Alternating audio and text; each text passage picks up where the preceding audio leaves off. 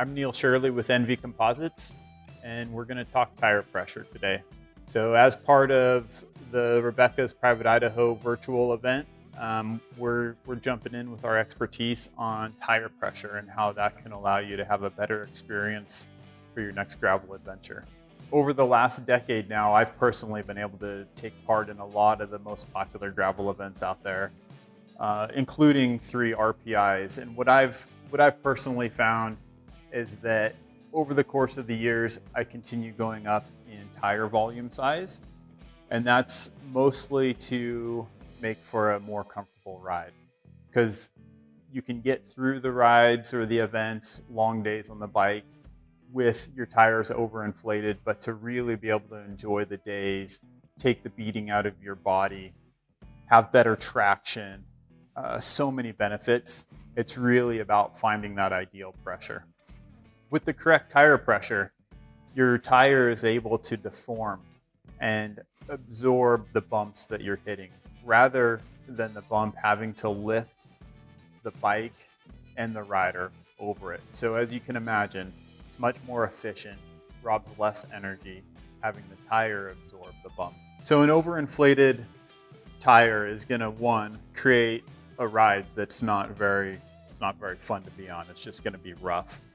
And it's not going to be efficient. Sometimes we think we want to feel everything in the road, and that's the fastest way. That's definitely not the case, especially as the road surface gets rougher and rougher. You want a tire that can absorb the bumps that you're running over. This is not going to do that.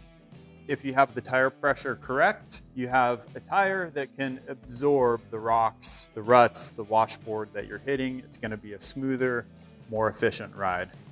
But you also need to make sure that you don't go too low in air pressure, because that has its consequences as well. Squishy tire feel, higher risk of pinch flatting. So finding that ideal pressure is key.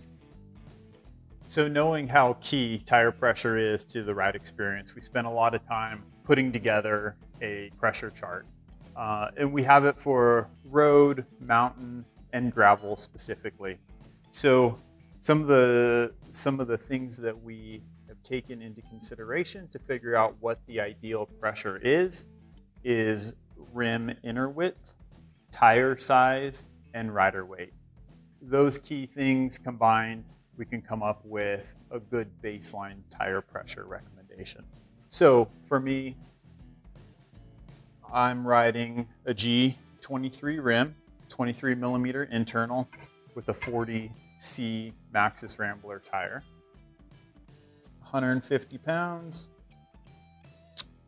I come up with 31 PSI is a good starting point. So that's typically what I run in my front tire. And my rear tire, I might be another pound or 2 higher. So that lands on exactly what I would run at Rebecca's Private Idaho or most any other event. We're very spoiled with our air station here, but any good floor pump with a gauge will get you to where you need to be. One thing to keep in mind though, as tire volume increases or decreases, tire pressure needs to change as well. The pressure chart lists all of that, but as a size like this one on the left, 47 millimeter wide tire versus 40, to get the same ride quality, you would need to decrease the amount of pressure as air volume increases. So these are just our recommended tire pressure ranges. Hopefully what this does is encourage you to figure out what's right for you.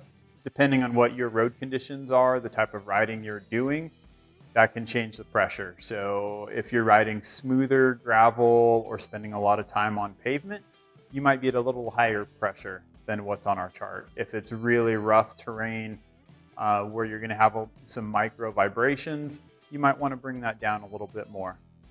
But we're just hoping that you open your mind to experimenting with tire pressure and find out what's right for you. You can find the tire pressure chart at enve.com/tire pressure. Thanks for watching, and hopefully I'll see you at Rebecca's Private Idaho in 2021.